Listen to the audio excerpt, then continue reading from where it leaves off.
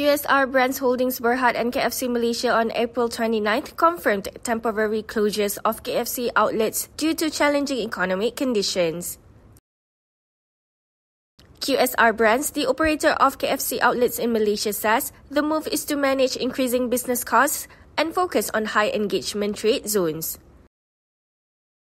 It did not disclose the number of stores being affected.